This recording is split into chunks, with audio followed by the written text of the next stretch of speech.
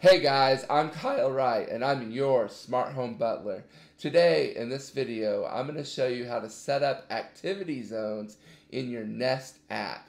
This is going to allow you to get very specific notifications about when there's different motion or people in different parts of the video feed on your Nest cameras. So in order to do this, we have to go into the settings in the top right hand corner.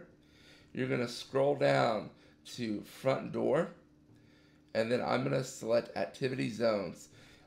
Just a note, you can only have 4 activity zones per camera. I do already have one for my porch, my driveway, and my street, but I am going to go ahead and create a zone for my front door. So I'm going to just kind of line this up real quick, get this in there so that we can get a good fit on the door. So we're just gonna outline the door here, and then there we go. So that'll cover my entire front door, and then I'll hit the check mark, and then now that zone, I can actually go back in and rename that zone front door here.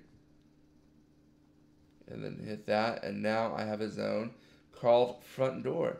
I hope you found this content helpful. If so, take a minute, subscribe to our channel, and click the bell so you can get notifications when we release future videos.